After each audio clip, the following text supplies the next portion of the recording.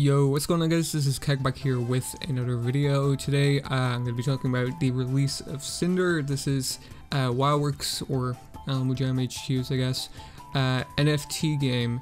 Now I've made a couple videos prior to this talking about the NFT scene and Jam, or WildWorks' I should say, venture on out into the NFT scene and kind of the controversy behind that. And after 2 months after it was announced, I believe, it's finally out today. Right now it just came out actually.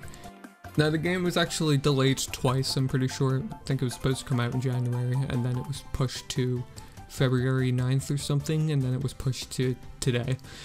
I don't know why, maybe time crunching, I don't really know, but either way it is out today.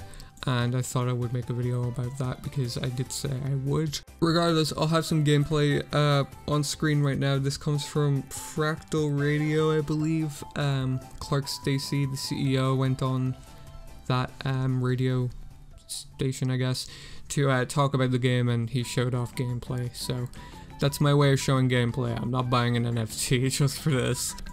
Now, by the gameplay alone, you can tell it's a blatant copycat of Fer.al, obviously because that's what they are. They're reusing assets for Fer.al. Now, I'll have a video out probably tomorrow or something talking about, or outlining the kind of assets they've kind of copied from Fer.al and comparing the two, I suppose. I think that would be something that would be cool to do, but otherwise we'll talk about the game here, Cinder.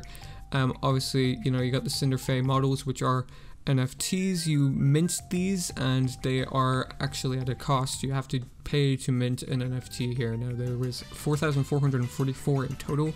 I don't know how many there is left. A lot of people were actually buying these. And if you were on the whitelist, which was pretty much you get to buy before everybody else, you get added to it exclusively if you did things in the Cinder Discord. That was 1.5 Sol, or $155, I'm pretty sure. And the regular minting price was $200, or 2 Sol. So if you want to play Cinder, you can pay that price to get an NFT or a Cinder Fae.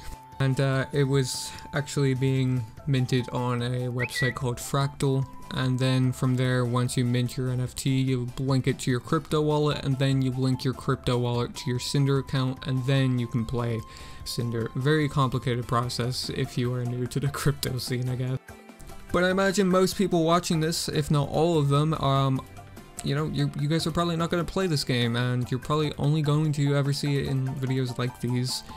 If you're especially on, you know, Jam or Fer.al and you play those games, you probably will never play Cinder because, you know, it's not a game for you.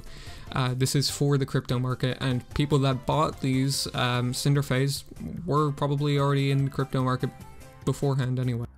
I've already expressed my opinions on NFTs in previous videos, so I won't go on a tangent in this one, but I thought I would just show off some gameplay of the game for those that are curious what the game actually looks like, even though we pretty much were told beforehand that it was going to use assets from Fer.al. But hey, here you go. Here's a video, like I said I would. Afterwards, 2 more videos about Cinder, and then I'm done with this topic and the game. I'm not going to talk about it anymore on my channel. Afterwards, I don't know what I'm going to be doing.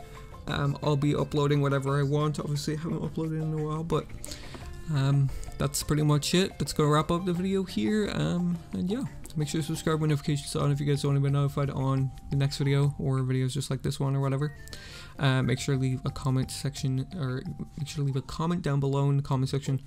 Let me know what you guys think about this, and make sure to leave a like if you did enjoy. And yeah, let's go wrap it up. Catch you guys in the next one.